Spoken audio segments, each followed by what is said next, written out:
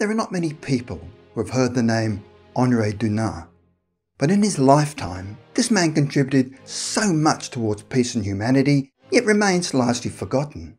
The following story is about Henry Dunant, the unsung hero.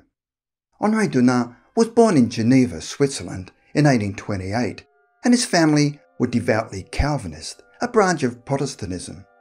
His parents were influential in Geneva society and stressed the value of social work, which involved helping orphans, people leaving jail, the sick and the poor. Growing up in this environment would have sowed the seeds of humanitarianism for young Henry Dunant.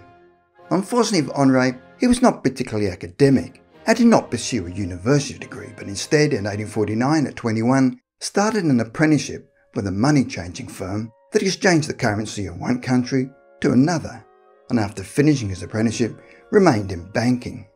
This trade was a predecessor of modern banking. Henry grew up religious and became involved in various Christian organisations such as the Geneva Society for Almsgiving, the Thursday Association, and in November 1852 founded the Geneva chapter of the YMCA. In 1856 he was granted a land concession to grow corn in Algeria, but things did not go to plan as the colonial authorities were not very cooperative. Dunant decided to appeal directly to Emperor Napoleon III, who was with his army in Lombardy in northern Italy, where France was fighting Austria. Napoleon was in the city of Solferino, and Dunant decided to travel there to meet with him personally. But it was this attempt to meet with Napoleon that would change Dunant's life when on 24th of June 1859 he arrived in Solferino as the battle between the two sides had recently been fought, and observed 23,000 wounded, dying and dead still on the battlefield, and in amongst the bloody chaos nobody was caring for them. Dunant was totally shocked at what he'd seen and decided to organise some civilians, chiefly women and girls, to assist with the injured and sick soldiers.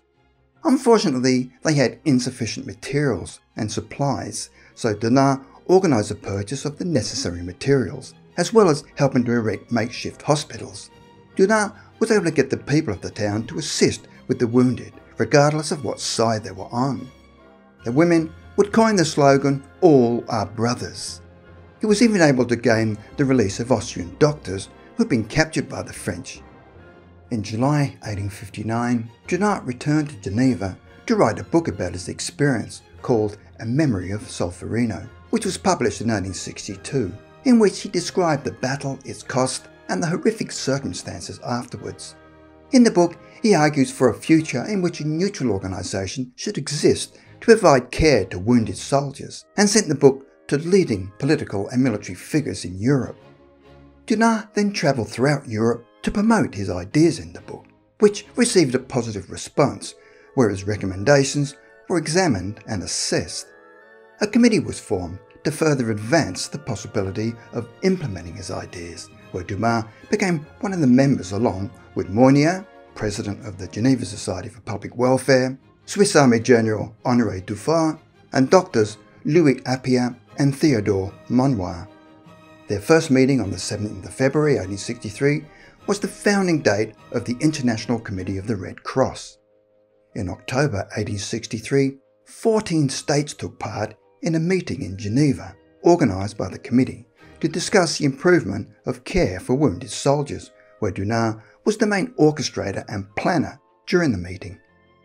1 year later, on the 22nd of August 1864, a conference organised by the Swiss Parliament led to the signing of the First Geneva Convention. Unfortunately for Dunant, his business in Algeria had deteriorated so badly that in April 1867 he became bankrupt, which led to a scandal that spread to his family and friends. Later in 1867, he left his home city of Geneva and never returned. This in turn led to calls for him to be separated from the International Committee of the Red Cross. On the 25th of August 1868, he resigned, and on the 8th of September was fully removed. Later in 1868, he was expelled from the YMCA. Dunant then moved to Paris, where his personal situation deteriorated. But he would not be deterred in his personal philosophy, and continued to pursue his humanitarian ideas and plans. During the Franco-Prussian War in 1870-1871, he founded the Common Relief Society and later the Common Alliance for Order and Civilization. He became involved in disarmament negotiations and called for an international court to mediate international conflicts. He later worked for the creation of a world library, which would eventually lead to organisations such as UNESCO. Dunant's personal situation worsened, leading to more debt, where he became further estranged from his acquaintances. However, this did not prevent him from becoming an honorary member of the National Red Cross in Austria, the Netherlands, Sweden, Prussia and Spain. Dunant was now in a destitute state, and between 1874 to 1886 had moved to various locations from Stuttgart to Rome, Corfu, Basel, Karlsruhe and England. In 1887, whilst living in London, his situation started to improve, where he received some monthly financial support from some distant family members, which improved his standard of living somewhat. In July 1887, at the age of 59, he moved to Haydn in Switzerland. He would live there for the rest of his life, and on the 30th of April 1892, he moved to a nursing home. In September 1895, the chief editor of the newspaper Die Ostschweiz wrote an article about Dunant, whom he had conversed with during a walk with Dunant in Haydn a month earlier. The article was headed, "Henry Dunant, the founder of the Red Cross." It appeared in a German magazine and was soon reprinted throughout Europe.